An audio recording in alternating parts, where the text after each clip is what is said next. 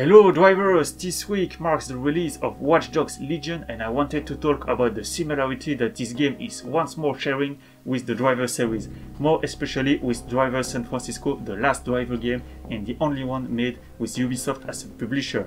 While it could be seen as an easy guess, we are not going to talk about driving or handling, since it appears from reviews but also from gameplay videos that it was once more overlooked by the team at Ubisoft Toronto in favor to the on-foot activities, which were not featured in Driver San Francisco.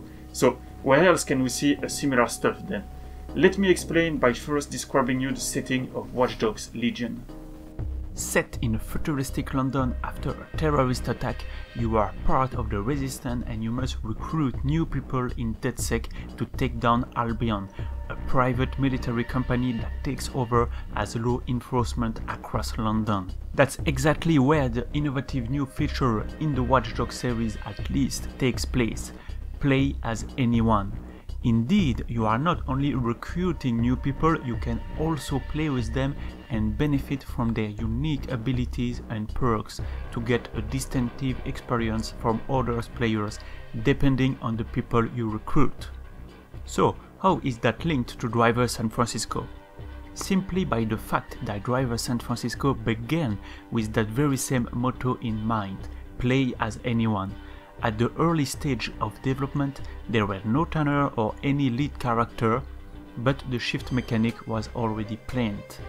The idea was still to move from car to car using shift to avoid on foot and focus on vehicle-only actions, while still allowing players to change cars without any loading or going back to the menu.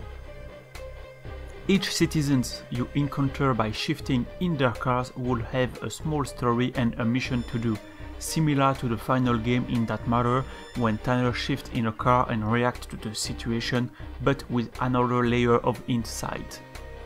So what happened to this original concept?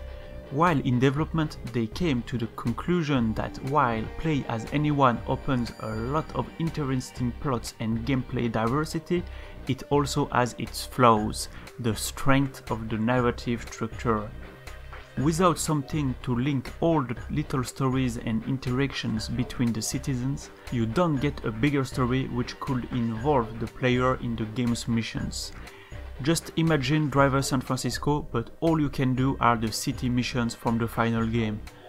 While they offer some good gameplay possibilities and some of them even have follow-up missions and a little continuity in the motivations of the citizens you are playing with, they also lack a bigger meaning and connections between all of them to not bore the player after a few hours. This game structure will simply not give me enough goals to make me play it a lot. It would also make the game feels like a racing game more than a driving game with a story mode, the one thing that differentiates Driver from Burnout Paradise or any urban open world game featuring only cars for that matter.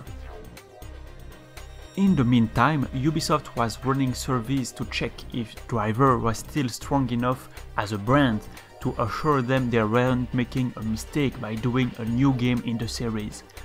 They were really surprised by the very good results of the brand recognition and even more by the strong appeal of the audience to the character of John Tanner, even though the last game of the franchise at the time, Driver Paradise, didn't feature him at all.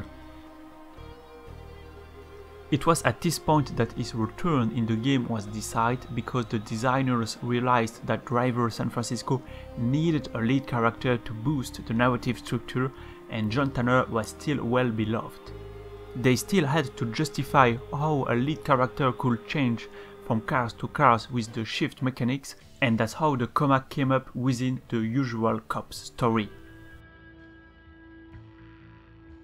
Watch Dogs Legion doesn't suffer from the exact same issue because unlike Driver San Francisco, the shift wasn't planned to be used, so they don't have to justify swapping characters on the get-go, nor do they need a main character to connect everybody's motivations into a greater meaning.